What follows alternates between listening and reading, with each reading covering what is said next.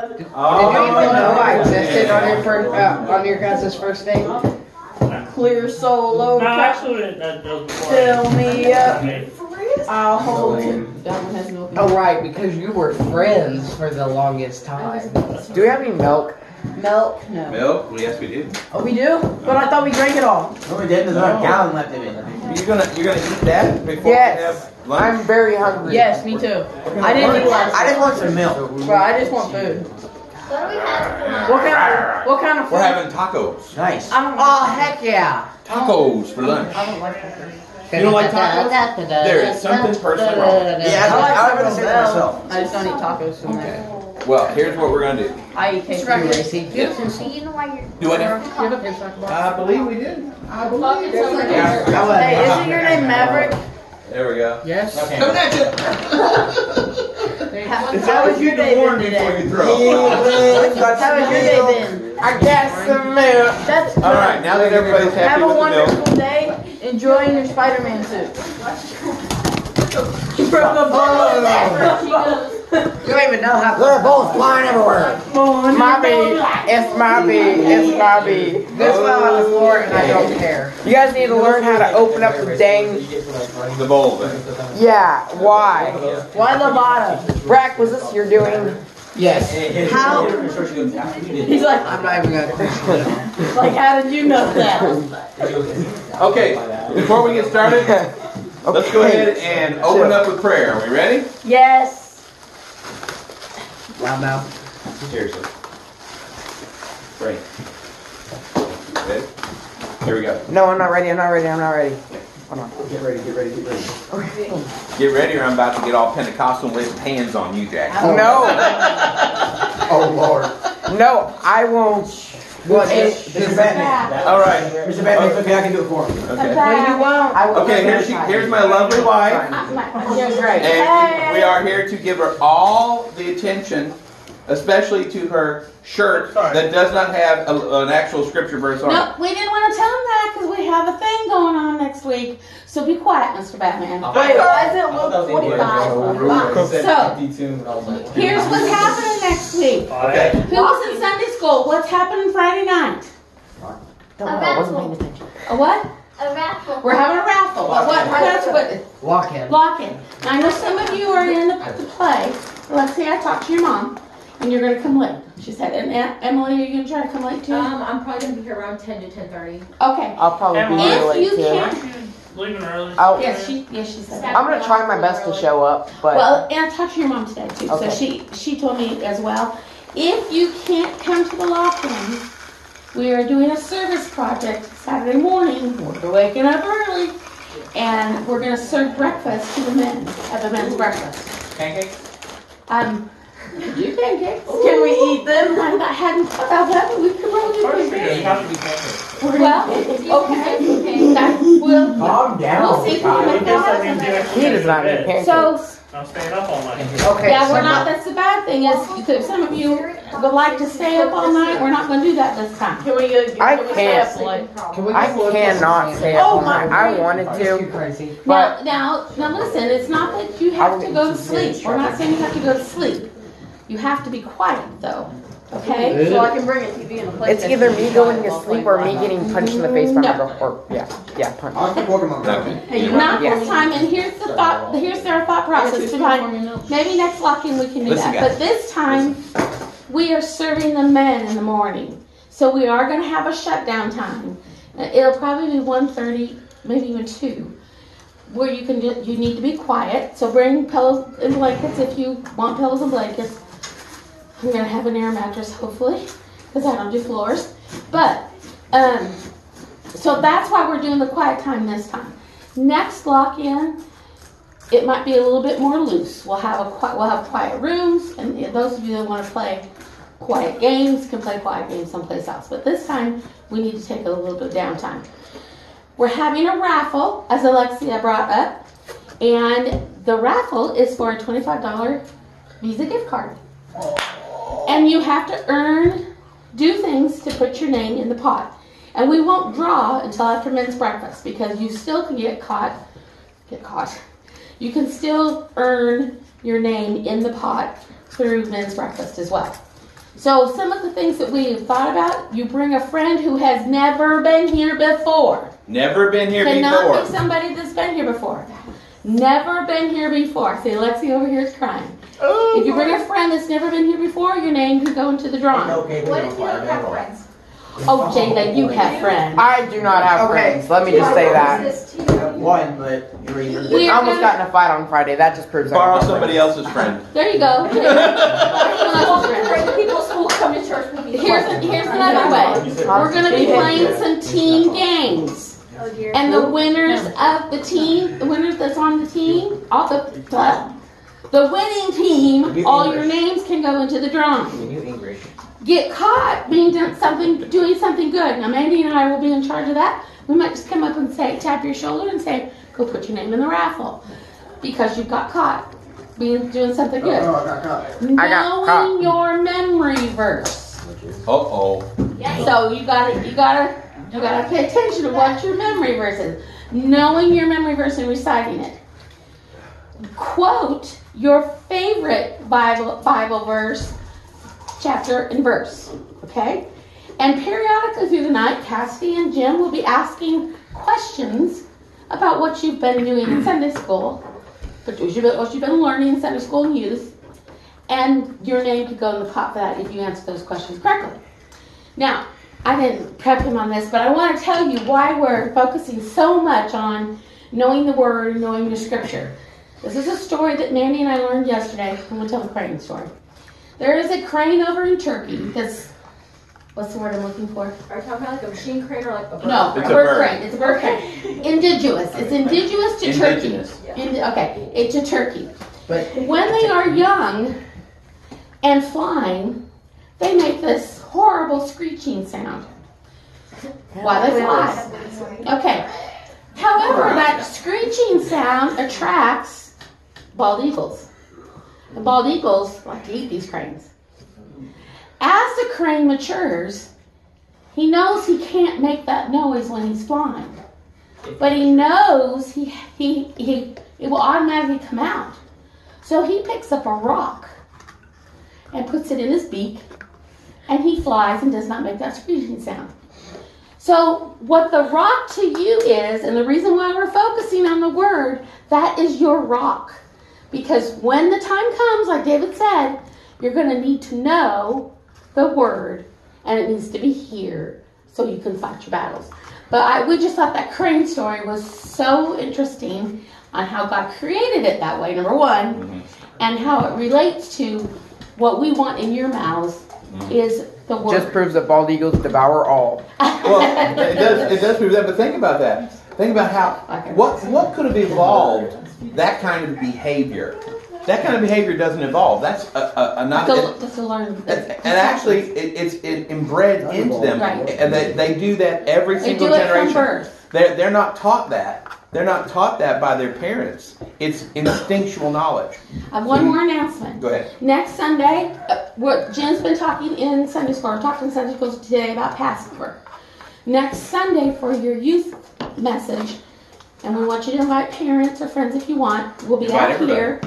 We're going to do a Passover Seder presentation on how it all points to Christ. This is all done and started in the Old Testament, but how it points to Christ. And Passover is what the Jews do, and they don't know that how much of it points to Christ. So it's a real interesting thing to listen to and to hear. You'll also be able to taste some of the things that they did or that they ate, and then afterwards we'll have pizza for everybody. Because what you're going to taste isn't very good. Yeah. But we'll have pizza for everybody. So invite your what, honey? You're not going to We're make me eat a doing whole our youth full meeting. spoon So of this next week horseradish, during are this you? time, we'll be out here having that presentation. No, we're not going to be eating horseradish. Although, if you want to try and taste We are it, gonna you have can. horseradish We're going to have it so on you the can plate, taste it. But we're not going to make you do that. You don't have to taste My anything. dad loves that stuff, and I hate it when we go to Arby's. 'Cause Well, he don't like, Jim is going to teach you why horseradish is on the plate. Mhm. The other thing that is kind of disgusting, I think, is dipping the parsley in salt water. But you do not. We will not force you to do any of that. They'll Wait, just I thought be, salt water was poisonous. no. No. You No. can rinse your mouth with salt water. You can. Yeah. Even a It's cup just stomach really salt water. burning. It's a healer. If you drink Salt is healing. a plentiful amount of it, as like if you were drinking water to be hydrated, Let me the give you salt an from the example salt water of why. just Well, drains your let's water. tell him. Oh, I'm sorry. Let me give you an example of why they use parsley or greens and salt water. Because during this time, when the nation of Israel, when the Jewish people were in slavery in Egypt, they were forced to work, and they didn't want to work. They didn't own their own bodies. They could not do anything they wanted to do. They even had to eat standing up. So, what they will do when they do this, they remember two things with the parsley and the salt water. Number one, they remember that God told them to take and kill the Passover lamb, kill a lamb and take its blood and strike the blood using hyssop. They use hyssop, which looks like parsley, a small version of parsley. It's an herb. It's an herb, and you use that hyssop to strike the lintel, which is the top doorpost, and the two side doorposts. Well, think about that. What's that make a sign of? A A cross. So they've done this for 1,500 years before that. Then also, when you take the parsley and you dip it in the salt water and you eat that parsley, it reminds you that of the bitterness or the tears of slavery. So everything in this Jewish Seder, in this Seder meal, points to Christ. And they've been doing it for 1,500 years Don't tell before me more Christ. because you're going to go into some of this next week. Thank you, dear. But we invite your parents or whatever, friends or whatever, to go to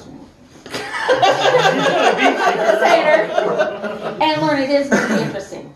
I'm sorry I ran long and I just had to tell the crane story. That's okay, baby. Thank you very much. Your rock is the word that we are trying to instill in your mouth. Go get cooking because we're gonna be eating pretty soon, woman. Oh, Mr. Barber. Mr. Barber, you have Hey, honey. you do not have your trump card anymore. Ow, snap! I love you, honey. You're lucky she was a nice uncle for her to slap me if I told her to do that.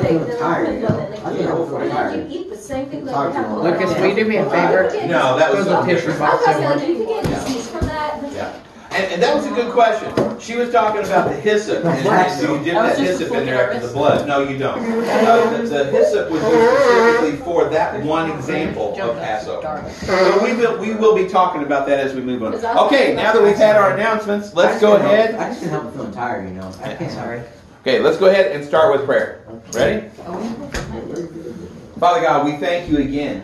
Lord, we thank you for the message that David brought to us today, the message that speaks to our hearts. Father, we thank you for your word, that we can study your word and store it in our hearts. Lord, because that's what it's all about. When we study you, when we study your word and we store it in our hearts, we're able to present the gospel to those people who need to hear it. Father, it emboldens us. It strengthens us. It helps us to know you in a better way. Lord, we thank you. We love you. And we praise you. It's in Jesus' name we pray. And everybody said? Amen. Okay. Now, the very first thing it says, let's go ahead and everybody open up to 1 Corinthians. We got hot chocolate. 1 Corinthians chapter 1, verse 1. Can you hear this? Right after A bubble. Please. a bowl. Oh, you want a Bible? Oh. I thought he said a bowl. I thought he said a bowl. I thought he said a bowl. I said, pass me the bowl. Hey, see if you speak It's a English. There we go. Instead Appreciate of going that. to No, how about Scottsburg and English? getting educated. Yeah. Hey, wait a minute. I resemble Hey, that. I'm educated at Scottsburg Medical School. Which is how Sounds like a personal problem. Okay, here we Remember go. that newsletter? That's hilarious. First, I don't know if I've ever written. first verse. Are we ready, guys? Yes. Hello. Are we ready? Here we go. Yes. Paul, called by the will of God to be an apostle of Jesus Christ. So Christ Jesus and our brother, and I can't, Sosthenes. I said it that time. Woo. To the church of God that is in Corinth, to those sanctified in Christ Jesus, called to be saints together with all those who in every place call upon the name of our Lord Jesus Christ, both their Lord and our Lord. Now, what exactly does it mean to be an apostle? messenger. And are there apostles today? Yes. Are there apostles today? Yes. No. Now, we can be a follower. There's Aeropostle. Huh? There's Aeropostle. I can't hear you. What? There's Aeropostle, like the shirt brand. Oh, yeah. Oh my gosh, Glenn. But apostles are those who actually walked with Christ or walked with those who walked with Christ. The apostles are the ones who actually have given us our scriptures. So are there apostles today? No. But what a definition of apostle is one who follows, a follower of Christ. So we can be like apostles, but we can't be the strict term apostles. Let's look at Romans chapter 11, verse 13, because he referenced this, and I didn't get a chance to look at it. 11:13, I think. Romans 11:13. Let's look at that. Alright, I think I have it. Go ahead and read it if you don't mind. Now I am speaking to you, Gentiles, inasmuch that I am an apostle to the Gentiles. I magnify my ministry. I'm going to keep going. Yeah, go ahead and read the next verse. In order somehow to make my fellow Jews jealous and thus save some of them. There we go. Jelly. For if their rejection means the reconciliation of the world, what will their acceptance mean but life from the dead? So, I like the way this verse points to this. It points to Paul's wanting to get them jealous. Jealous about what? Jealous of Jealous Word. of the Word? Because Paul, he's not just any random guy that walked up and started reading the Bible. No. He's a Pharisee of Pharisees. He's a teacher. So he knows his Bible inside and out. So he's actually using the Jewish scriptures to point these Jews who are rejecting Jesus Christ to Jesus Christ. He's using the Old Testament. Yes, he is using the Old Testament. Now, one of the things that I'm not supposed to tell you this just yet, but I'm going to go ahead and allude to it just real quick. Oh, do it. One of the things in my studies for looking at the Passover and how things work, one of the things in Hebrews chapter 10, it says everything in the book of the Bible points to Jesus Christ. And the Bible's true. So when it says everything in the Bible points to Jesus Christ, even the genealogies that to us mean nothing. If you go look at Genesis chapter 5, you look at those genealogies in there. You got Adam, and then Enoch, and then Seth, and then I don't always get them messed up, but there's like 10 of them. Okay? Each one of those names means something. And I'm going to go through and tell you exactly what each one of them means when we go through the full presentation. But what's really cool about those names, it spells out the gospel. It literally says, man is appointed mortal sorrows, but the eternal God will come down and his death will bring them comfort or peace. That's in those names. Now, if that's in the names of the people in the very first book of the Bible, how can that be if these guys didn't even know who Jesus was? Jesus wasn't even on their radar. And that's not a coincidence. I consider that as my appointment. Exactly. That is absolutely a divine appointment. I know. So, when we look at all these different proofs from Scripture, from what the Word of God says, we're going to be going back and looking at the history. We're going to be looking about what this means. So, once again, Paul is using Christ Jesus, Jesus Christ. What does the word Christ mean? Savior, Messiah. Messiah. It means Messiah. That's absolutely right.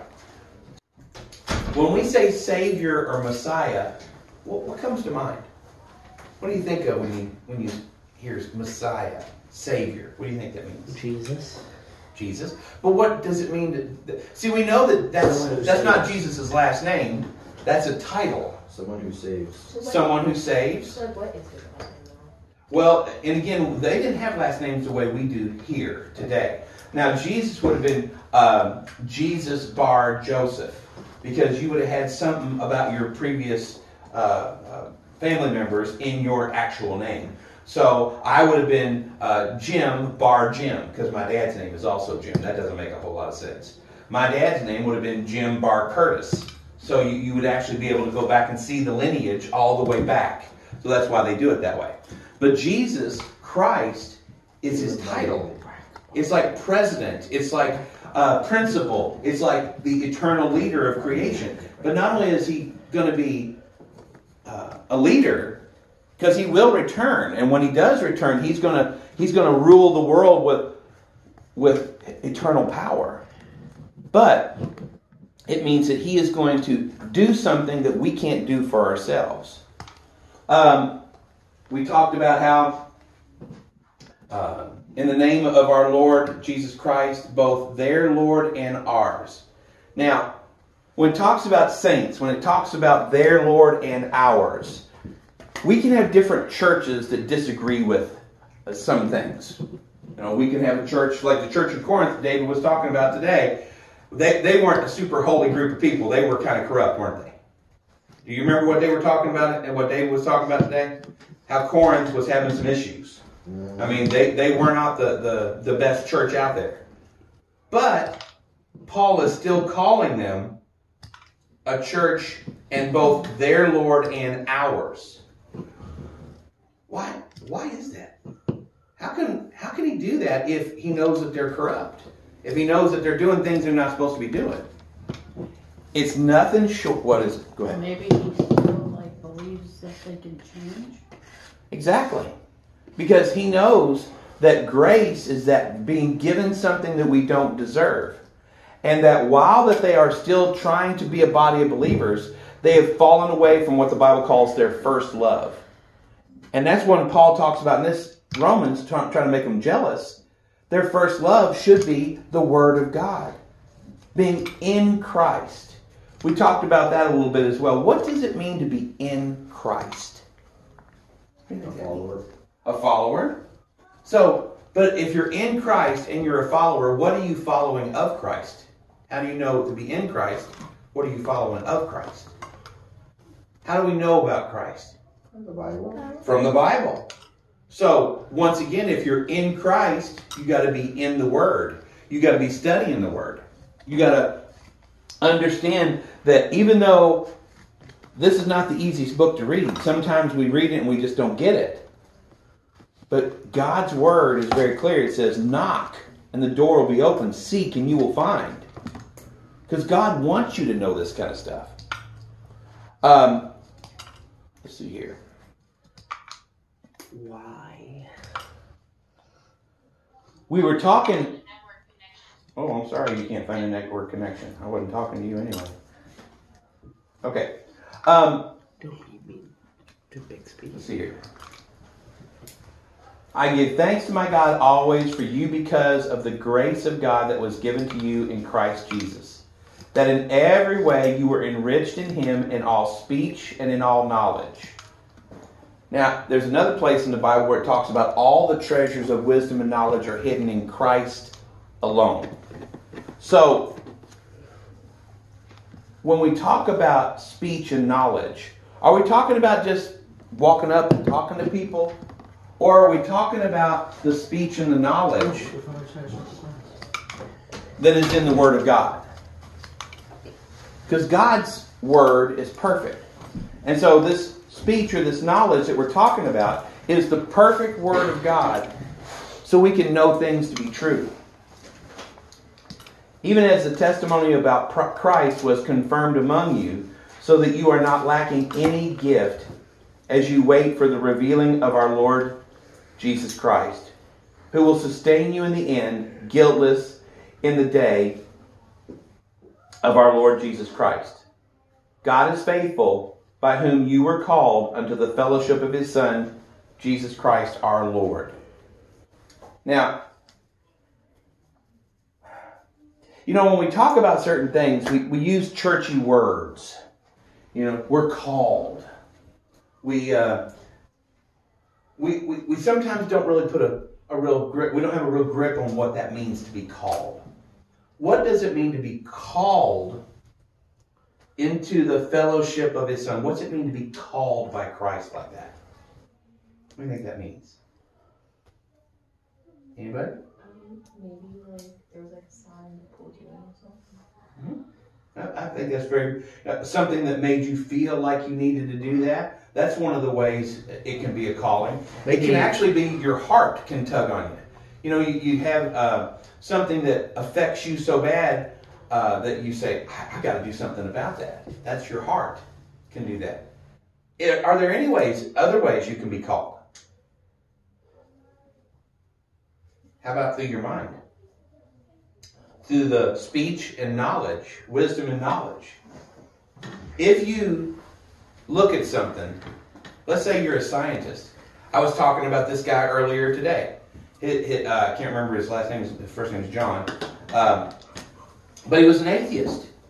And he was a firm believer in atheism, but he was a scientist.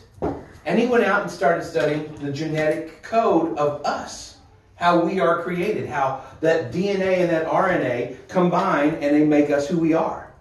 So this guy, this atheist, is working on genetics and he creates something called a gene gun. You literally can take this gun and insert information into the genome. Can you imagine how small that is? Can you imagine how detailed that is to be able to say, okay, I want this sequence over here and this sequence over here. That sounds very dangerous. Oh, it is very dangerous, but it's in order to help genetic problems and genetic diseases.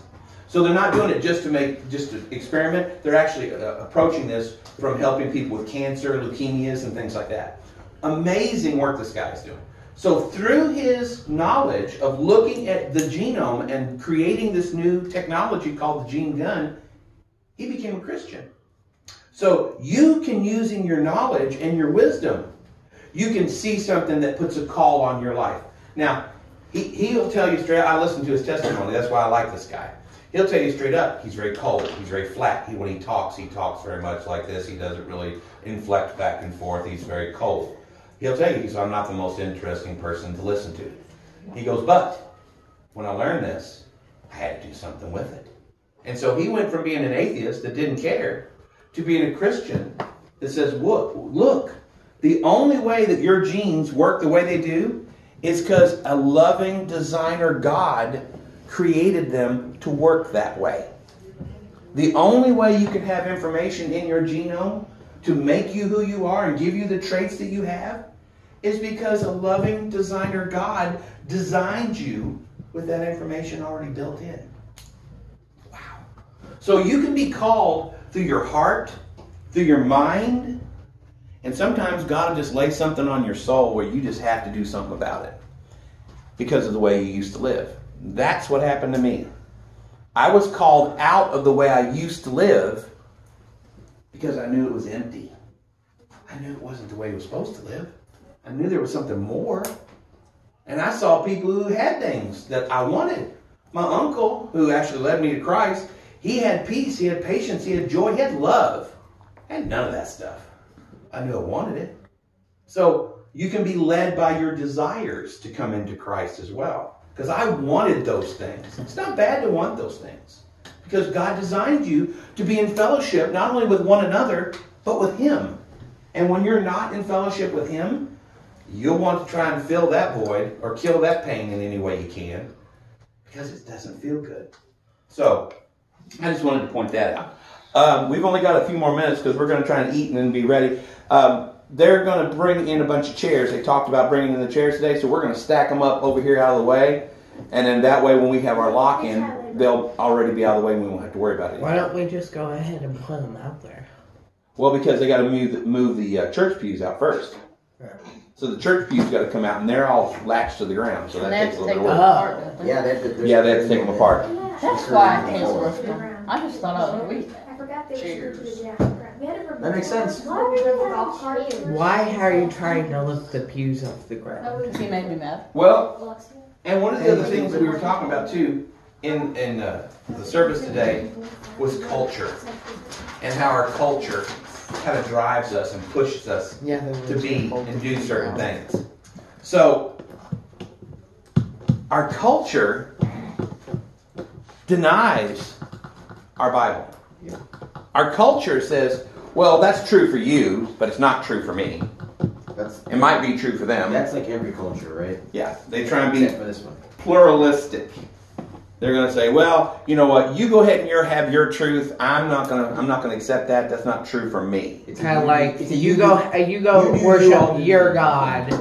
I'm not gonna do that, but it's really all of our God. It's Well- like a you do you, I'll do me like thing. Right. But you know what? Let me ask you a question. If I say 2 + 2 is 4, and you say 2 + 2 is 5, can both of us be right? No. No. Only one person can be right. 2 + 2. Now wait a minute. Both of us could be wrong. If I said 2 + 2 is 5 and you said 2 + 2 is 6, we both could be wrong. But not both of us can be right if we've got two different answers. Because truth by its very nature... That's why I don't like language arts, is because you can both be right. Well, sometimes you can think you're both right, but ultimately there's a law called the law of excluded middle, and it's a law of logic. You both cannot be right, even in a literary standpoint. Is it kind of like that thing you were talking about Schrodinger's cat? Very similar It to that. can't be dead and alive. It can only be one. Yep. But until the box is open, it is both alive and dead. Actually, no. It's either alive or dead. You just Because don't know there's the outcome there's an until observer. you see. This is what cool about quantum mechanics. The act of observing the experiment affects the outcome of the experiment. Boom, mind blown. Wow, look at that. Yeah, but think about it. If Schrodinger's cat is in there, until you observe whether or not he is either alive or dead, he cannot be in both states simultaneously. It doesn't work. Does the box have holes? Does the box have holes? It's a sealed box, has a Then the certain cat's amount not of gonna live poison either injected. way. Yeah, that cat ain't If that cat's in the sealed box with no holes, that cat's gonna die at one point. Though is like that could be like really sad. You spent like so long doing it, and they open it just completely. And you said something can't be at the same state or two different states at the same time. Blondes are. They're both brain dead and but yet still Oh alive. snap! We're not gonna go there. You really You are Okay. Exactly, I That's right. know. That's the only way he can get away with that. But what we're talking about is a law of logic that has to be that way in the physical world. And even in Schrodinger's cat's experiment, you cannot both be alive and dead at the same time in the same way. That would violate the law of non-contradiction. It just doesn't work like that. And then But even with wave particle physics, where you've got light can act as a particle and it can act as a wave. And the act of observing it in different formats affects how it comes out. So does that mean that it's two things simultaneously? No. What happens is it acts one way this way and acts another way this way. But you can predict that. If it was truly... Guys, let's not do that, okay? Appreciate that. If it was truly in violation of the law of non-contradiction, then what would happen would be true randomness. And we don't have anything that's like that, true randomness. This is gambling. Gambling, well, true. But even gambling's not truly random. Nope. Because it's causally connected. You have something that causes... Let's say if you're gambling with dice. You, the person that's gambling, throws the dice. That's The cause weighted and dice effect. that are stacked up. If you're gambling with cards, you, the gambler, are affecting the cards and doing something. So there's a cause and effect relationship. That's not random. True randomness has no cause at all for whatever effect that you're looking at. That's why when somebody says, well, all time, space, and matter just poofed into existence, that's not logical. Because we know that everything in the physical world has a cause and effect relationship. So, all right, that was a good little tangent. A few more Oh, minutes. that was a tangent. Oh my Yeah, gosh, that you was- said a few more minutes like 5 minutes ago. I know, I'm just like that. Okay, That means we're gonna have to go through another few minutes. say we did that. And then Set another aside. few minutes. And then another few And minutes. then until it gets to this 1 hour later. We've got Just for that, I just tack on 15 more minutes. Cha-ching! There you It's go. like 3 Anyway. more I will walk out. Pretty much. more Yeah, stacks, sounds a good few to me. minutes. I wanted My to talk Bible about two more things real quick. Talk station, I will walk out. Grace and mercy. What's the difference between grace and mercy? Mercy is getting what you do deserve, and grace is No, what not you do do not. not. No, mercy is Mercy's not getting do what not you deserve, and grace is getting what you don't deserve. Exactly. There you go. Mercy is not getting the rightful punishment that you do deserve. Oh. You know what? People ask, Wait a minute. Confusing. uh-huh.